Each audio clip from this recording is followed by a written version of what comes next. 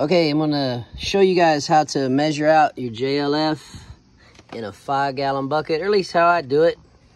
There's a 5-gallon bucket of water. There are 100 cups in 5 gallons. So I'm gonna get me 1 cup of cannabis-specific JLF. So there's 1 cup to 100 cups of water. That's a 1 to 100 ratio. Another cup of ryegrass. I got a 1 to 50 ratio. This is some bamboo JLF.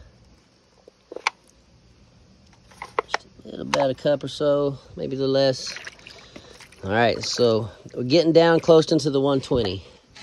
120 feeding for some JLF, 120 ratio. But that's a good, strong mixture. I go 150 all the time. Tonight we're gonna add a little bit more of the good stuff. So I'll water this on the plants.